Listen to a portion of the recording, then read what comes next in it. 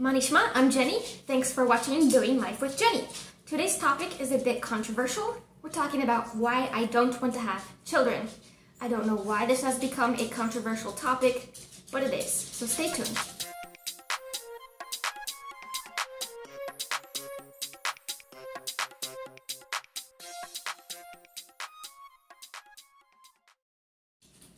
Firstly, I probably can't even have children. I have prolactinoma. Without getting into too many details, basically my body thinks I'm already pregnant, so I can't become pregnant. Slightly related, number 2, is I am already 36 years old. I don't even have a boyfriend. At best, I have a date lined up this week.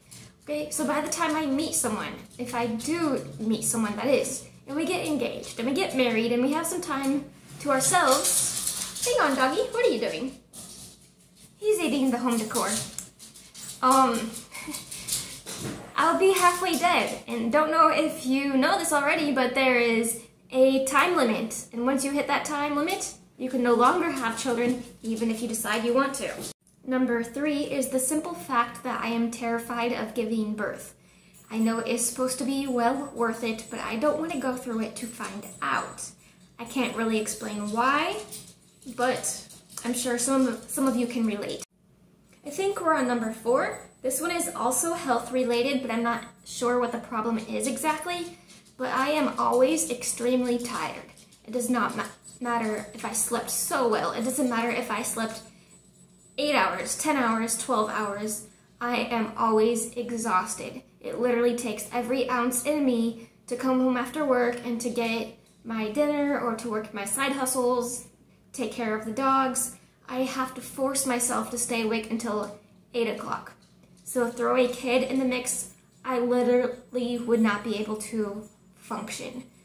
Like, even sleeping well, I can't function. So how am I going to function if I'm up taking care of a kid, having to wake up earlier to get the kid ready before I get myself ready? I can't even fathom that. Number 5 is cost related. So after analyzing the situation and realizing, okay, maybe I'm just scared of childbirth, I can't miss out on my sleep, maybe we'll just adopt a child that's a little older and we can avoid all of this. Well, one, it costs a ridiculous amount to even adopt a child. Even if you could afford it or find some kind of grant program, if that sort of thing exists, I couldn't even afford to add the child onto my insurance. It would be $700 a month to add a dependent onto my insurance. That is more than is what is left over in my budget every month. And I'm a very frugal person. I'm very good with my money. Check out my budget videos. If you're like, oh, you must get your hair dyed and your nails done, drink Starbucks coffee, that is not the case, folks. Literally can't afford it. Not to mention the added cost of like clothing and food, all of those extra expenses. Literally could not afford a child, especially as a single person. Number 6, which judge away if you want, is that maybe I'm a bit selfish, but it's better for me to recognize this than bring a child into my home for it not to get the attention that it deserves. But I teach roughly 150 kids all day, every day.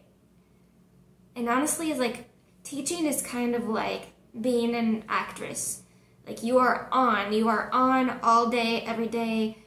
Even if you feel miserable, you have to bring some kind of energy to the classroom to hold the kids' attention. I can't imagine coming home and faking that energy all evening as well. Like, I come home, I need some free time, I need some downtime, I need to unwind, not be on mentally for another 4 or 5 hours. Because if you can't see, I'm already dragging today without children. Did not sleep well at all. Like, it took every ounce in me to even sit down and turn my phone on to record this. I feel like a zombie today, so add a kid into the mix, I just could not give it what it deserves. There's another point, I keep calling it an it, so probably it's just not meant to be, right? And I think we'll end it with number 7, which is maybe something that you're thinking, is that, well, what if you do find someone soon and get married sooner than you thought, And then there you go, you have supplemental income to help you, you have another set of hands to help you. I mean, society is slowly changing, but let's be honest, a lot of the child rearing falls on the women's shoulders. I think I can only name one person I have seen where the mom and the dad split the work equally. Otherwise, it's mom's job to get them ready for school, mom's job to take care of the homework, mom's job to respond to the teacher's emails, mom's job to put dinner on the table.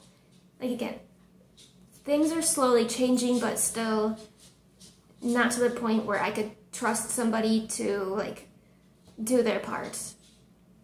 Yeah, so thanks for sticking around with this very low energy that I have today. These dogs did not let me sleep at all, on top of me being tired at all times to begin with. But here we are. Thanks for listening, and feel free to leave some comments like, do you want children? Why or why not? I would love to hear your input. Thanks for watching, and see you next time.